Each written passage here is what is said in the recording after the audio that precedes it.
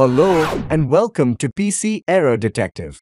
In this video, we will show you how to make Snipping tool automatically save. Before we get started, don't forget to subscribe to the channel for more helpful tips and tricks. Step 1.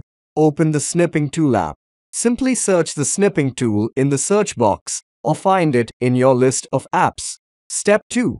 Click on the Option button, which looks like a gear icon, located at the top right corner of the Snipping tool window. Step 3. In the Options menu, find the option labeled Always Copy Snips to the Clipboard and turn it on or off based on your preference. Turning it on will enable automatic saving of your screenshots. Step 4.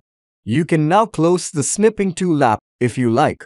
Your settings will be saved, and the tool will automatically save your future screenshots. And that's it. Thanks for watching.